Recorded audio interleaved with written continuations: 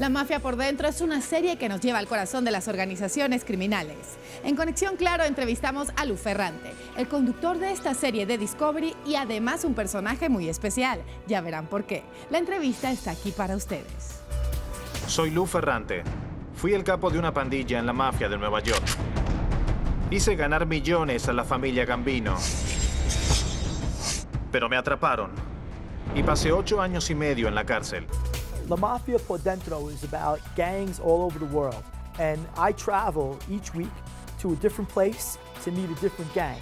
And I investigate the different aspects that make up that gang. What is that underworld culture about? What drives them? How do they make their money? Is there structure in the organization? Is there a hierarchy? What do they have to do to get into the gang? What do they have to do to stay in the gang? And it's basically an inside look for the viewer into these different underworlds.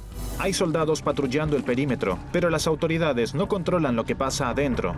Así que la gente de calle 18 son los dueños de la cárcel.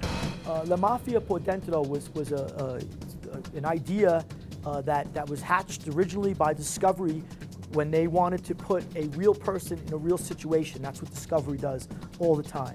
So before, to investigate prisons and look at the prisons and gangs that we looked at, they didn't want to take an ordinary journalist or media presenter and stick him in to a situation where he might have been a little bit out of place. They wanted to take somebody who had been in prison, who had been in a gang, and I was the perfect fit. Cuando un hombre de negocios te da su palabra, casi nunca la cumple. Pero cuando un pandillero te da la suya, es lo único que tiene y casi siempre cumple. I was prepared just by living for years as a gangster and going to prison for years. So I mean, my whole life experience was the preparation for the show, which makes the show so real. You know, I mean, I didn't know that when I was sitting in a maximum security prison, living in a cockroach-infested, dark, dreary cell for 8.5 years, that I was basically going through this training process for this show. 700 tipos están saliendo de sus celdas. Interrumpieron la siesta, dejaron lo que estaban haciendo y están saliendo al patio. Creo que ni el Papa podría organizar una reunión así de rápido en el Vaticano. The best experience of the show was probably when I was in El Salvador. They struck a truce. Two of the most violent gangs in the country have been warring for years, and they were able to negotiate a truce between each other. And from what I understand, I've been following it pretty closely. The truce is holding up since we've made the show. ¿Quieres una segunda oportunidad? Claro que sí. Le di toda mi vida a la pandilla. Ahora es tiempo de dedicar mi vida a Dios, a mi familia y a mí. I think the biggest misconception is that they're not people, that they think of them as some alien type of life form.